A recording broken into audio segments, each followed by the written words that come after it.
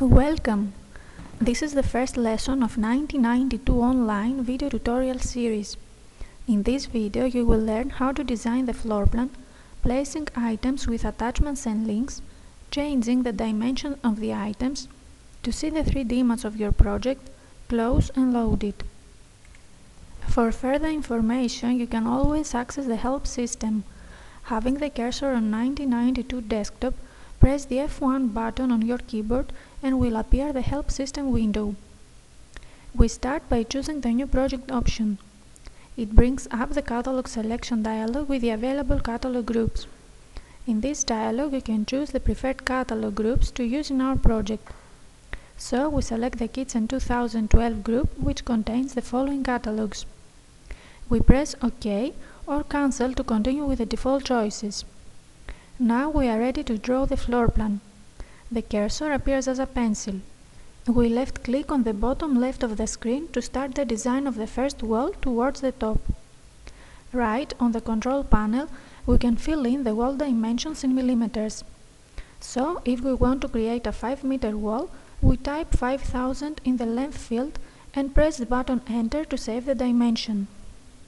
Then start draw the next wall that intersects the previous one at a 90 degrees angle.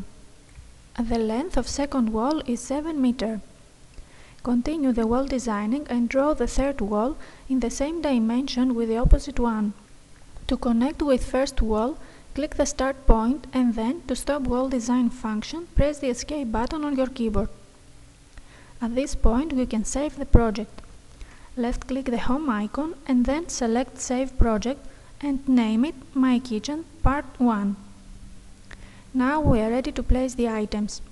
We are going to start with the structural elements and more specifically windows, doors and columns. In the control panel we can see the groups of catalogs that we had chosen at the beginning.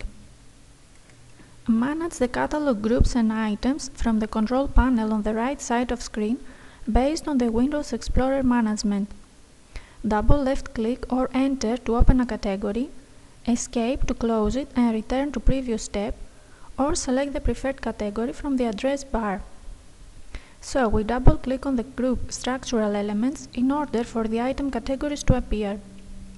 Double-click the category Columns and then choose Tall Column.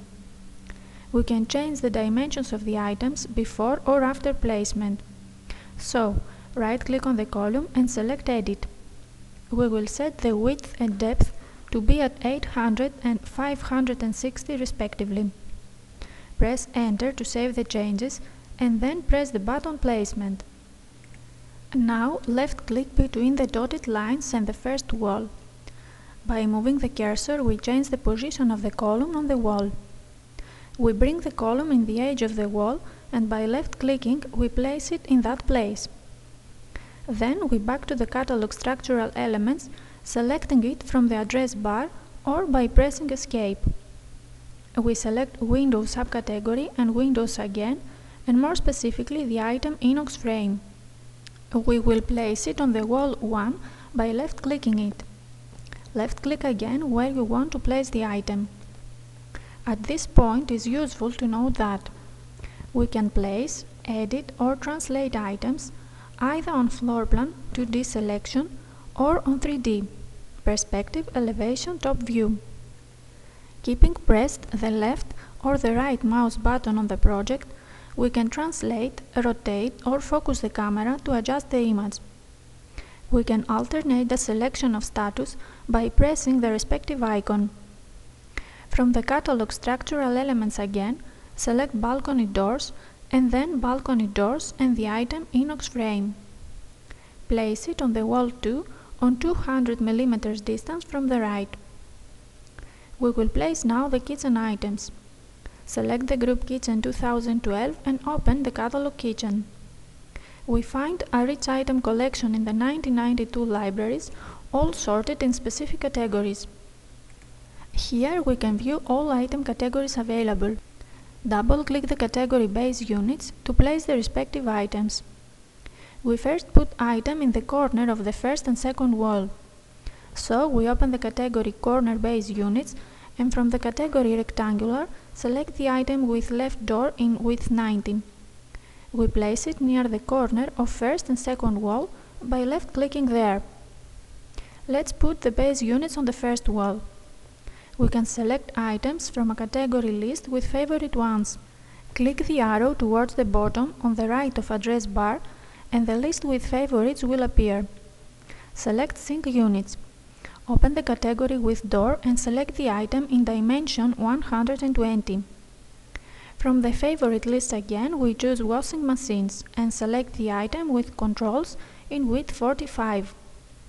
From the category base unit, select bottle racks, opens base units, select the first subcategory, the one with the bottle racks, and then the item in width 15. From the general category kitchen, select the subcategory semi-columns, from where we will select the hob unit in width 90. Then, from the subcategory columns, we will select and place the refrigerator, the one with the big door lower, select the code 60 left and place it. Now we will place the base units on the second wall. From the category base units, we select drawers plus deep drawers. Select and place the item in width 90. Continue by placing two identical items on the same wall. We will change category and from base unit select the subcategory door and the category with sliding door. Select and place the item in width 60. Moving on now to display the elevation of the second wall and place the wall units there. Hover the mouse over the wall and then press elevation icon. From kitchen catalog select wall units. Then door plus glass door or aluminum glass lift-up door, the category with two doors and more specifically dimension in width 90. To place it accurately above this item, select the marker and left-clicking it. We will place one more same item above this base unit, but first we need to remove the plate rack. To do this, right-click on the item and select Links. Now the list with the links of this item is displayed. Select Plate Rack, press Delete and then OK. Now place the item accurately above this base unit. From the category Lift Up Door, select the item with one door, height 72, in width 60 and place it from the left of glass door. Place one more same item in this place. Then we will place the hood. From the Appliances catalog, select Metallic Hood. From the category with width 90, select the code 9 and left-clicking the wall to place it. Finally, we are going to place the hot plates on top of the base unit. So we right-click on it and select Attachments. From the Appliances catalog, we select hobs for unit 90 and more specifically the code 3. Press Add and then OK.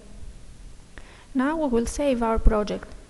To close it, click on Home icon and select Close Active Project. To open the project, click on Home icon and select Load Project. You can find the saved project in the default save location, which is the folder Jobs. So, our project appears like this. Thanks for your time.